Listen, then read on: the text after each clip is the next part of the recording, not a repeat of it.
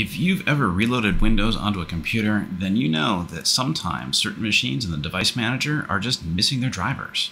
And on today's Tech Support Tuesday, I'm going to show you how to identify, find, and install any of those missing drivers. So let's get started.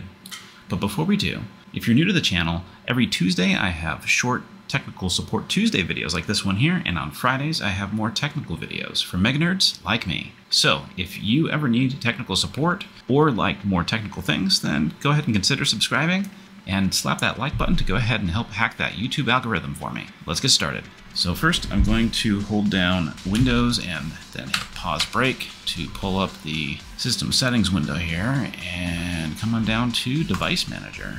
Or you can just click on Start and type in Device Manager and click on it there as well. Now here we have a unknown device. So if I double click on it, then go to Details, and then go ahead and select Hardware IDs. Right click on the very first one, copy that, and let's come on over to Google and do a search for that. So let's take a look at this site. Let's see. Okay, so this is a free fall sensor. Now, because this particular machine actually does not have a standard hard drive in it, like one of these here, a standard hard drive actually has platters on the inside that they're rotating very fast, and then they have heads that move around kind of like the needles on a record player to read and write data. The drive that is in this particular machine is not a standard hard drive, it is a solid state drive and does not have any moving parts. So what that means is that this particular driver, I don't need to install it, because what it does is detects when the machine is falling, so it's a free fall sensor. So if it is midair, it will go ahead and try to park the heads off to the side so that it doesn't damage the platters when the machine lands on whatever surface. Okay, so since we are running a solid state drive in this machine, then this is not needed. So I'm not going to waste the time to download that. Now let's take a look at this driver. Come on over to Google, paste it in.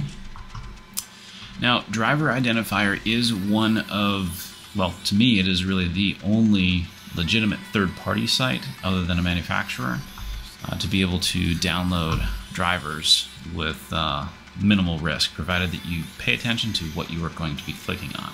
Okay, so there's a bunch from Lenovo, there's Asus, here's Dell.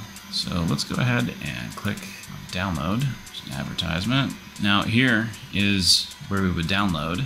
So click that, and now here's a link to be able to download it directly from the manufacturer's server. And if you look at the bottom left over here, right down here, it shows ftp.dell.com, so you know it's actually coming directly from Dell. So it is not available. So let's take a look and go back, and we can try to get it from the Driver Identifier server. I'm just going to copy that link, paste it in. There we go. So for whatever reason, sometimes in Chrome, it seems like I have to copy and paste a link to be able to download it. So WiMAX, if you're not familiar with it, was just a older like 4G standard. And although I don't know of any carriers that are utilizing it currently right now, this machine, when it was manufactured, had the capabilities to be able to be linked up with your carrier, pop in a SIM card, and be able to access the internet from anywhere that there's signal. So now that it has downloaded, we'll go ahead and click on it. I'm also going to come back here, double click on it again, just hit OK or cancel, minimize that, there we go, continue, OK, and yes. And now we just hurry up and wait. It's like watching paint dry, just a little bit faster though. Okay, all files are unzipped, hit OK, and then next again, accept it, and next. Now you'll notice in the Device Manager, it actually went ahead and disappeared here and showed up right here. It's still installing, and we hit finish, and there we go. Now for this driver, I'm going to just go ahead and disable it. And again, that is for the free fall sensor, and there we go. So if you made it all the way through the video, then go ahead and make sure that you slap that like button if you haven't already, and consider subscribing. And over here, I'm going to have some more tech support videos if you want to check that out, and I'll catch you in the next one.